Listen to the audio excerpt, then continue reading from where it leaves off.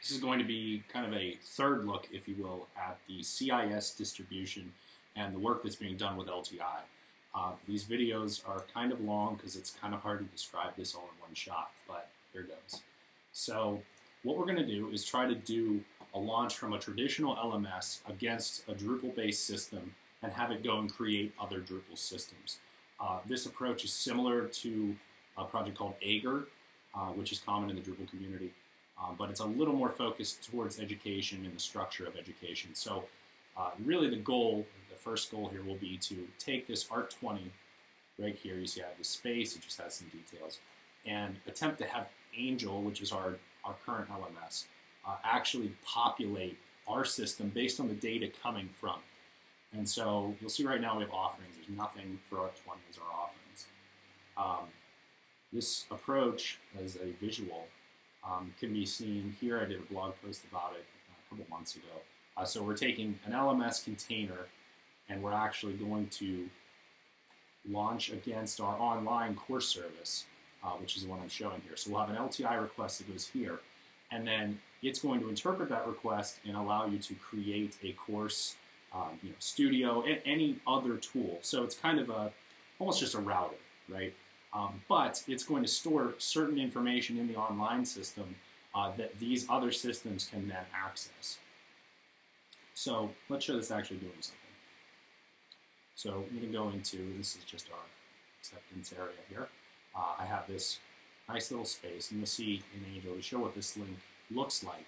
There's nothing special going on here. It's just the launch against online.ana.psu.edu/LTI. So LTI stands for Learning Tools Interoperability. And so what we're going to do, let's see. Okay, so what we're going to do, we'll click the link, and you'll see it's just opening up the same website, the online site.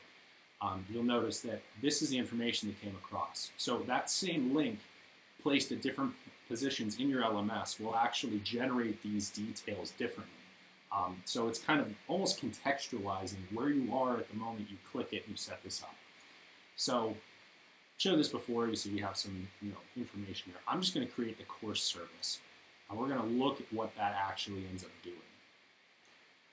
So we're going to create the course instructional flow service. Now we can do multiple services. We could actually modify that LTI launch to go and populate this part for you. The idea is that you could actually create and request different services from this one hub space, right? So let's look at what that just did there. So I'm going to refresh this page.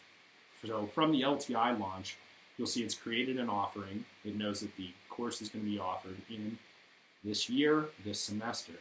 It then creates a section for that. So the section that I was in when I clicked. So if I went to a different section in our LMS and I clicked through, it would create a different section here underneath this offering. You'll see it's populated quite a bit of the details. It's trying to data mine as much as it can to automate this process as far as it possibly can. So we don't have any instruction outlines yet. We'll get to that in a minute. So you see we have an access duration, we have some string information. These are just internal things. It set me as the instructor.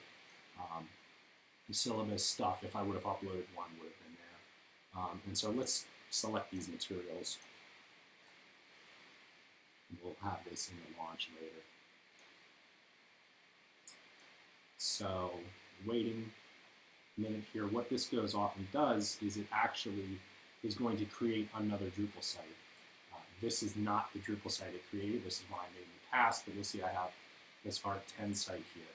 So it's going to actually have the one system go and connect to courses.ana.psu.edu and build Art20. And so that usually takes about 2 minutes. So I'm going to cut this one here, and we're going to pick up in the next video.